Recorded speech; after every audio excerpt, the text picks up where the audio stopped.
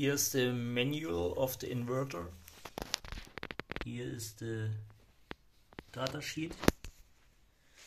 Here's the display. And now I make it on. The inverter starts, the display shows something. Here you can see the battery is on the inverter. And now it shows a failure code 99 error. And here you can see the output is 0 volt.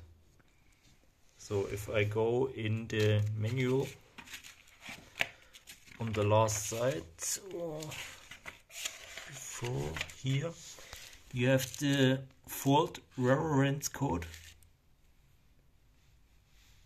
and fault code 99 is inverter fail to slow start.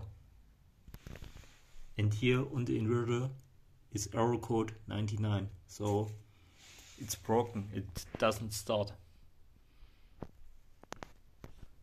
My battery, you can see 13.1 volt is exactly in the range. So